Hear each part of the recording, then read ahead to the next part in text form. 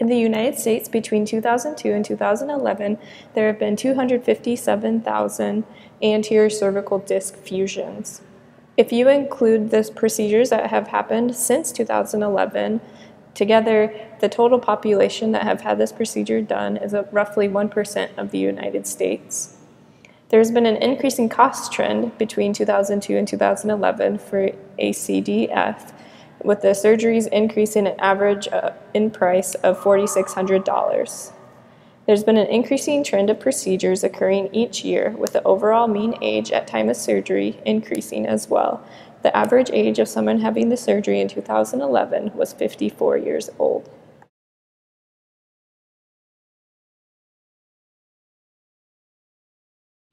Before patients undergo an anterior cervical disc fusion, they will have to participate in physical therapy to attempt to decrease their pain, and they may take pain medication. In order to receive an anterior cervical disc fusion, candidates must meet the following requirements. They must have diagnostic tests, including an MRI, CT, or myelogram, to show that the patient has a herniated or degenerative disc.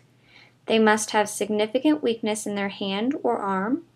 Their arm pain must be worse than their neck pain.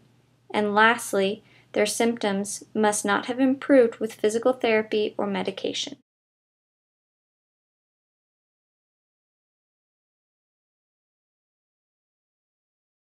Immediately after the surgery, common clinical findings on a physical therapy physical exam include pain, including hoarseness, sore throat, difficulty swallowing, incisional pain, and muscular stiffness as a result of the surgical procedure, decreased range of motion of the cervical spine, poor posture, which may have been present prior to surgery, decreased muscle length resulting from poor posture prior to and/or after surgery or altered posture after surgery. Muscles that may be shortened include the paraspinals, upper trapezius, levator scapulae, and scalenes. Decreased strength of the upper quarter muscles may also be present.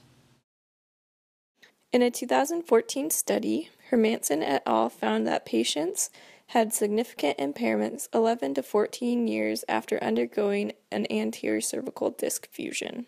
The most significant impairments include decreased neck muscle endurance on the ventral and dorsal side of the neck, limited range of motion, increased neck pain, decreased hand grip strength, and impaired balance were also significantly impaired as shown on the corresponding table.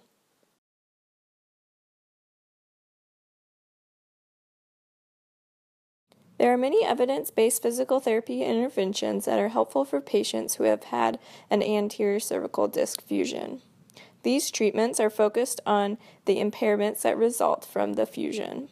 Among these interventions are helping patients maintain and regain range of motion in their neck and upper back, assisting patients with stabilization and neuromuscular reeducation for deep neck flexors, lengthening and increasing flexibility of shortened muscles, strengthening the upper quarter muscles, and using manual therapy to cervicothoracic joints. In one study, it was shown that thoracic manipulation drastically reduced headaches and pain in a patient after an anterior cervical disc fusion.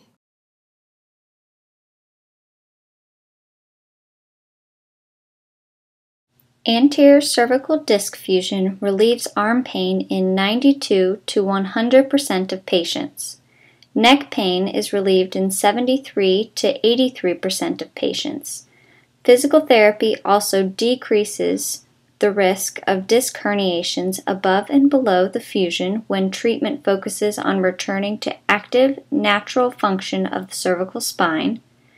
Physical therapy also decreases cervical spine pain and headaches following anterior cervical disc fusion.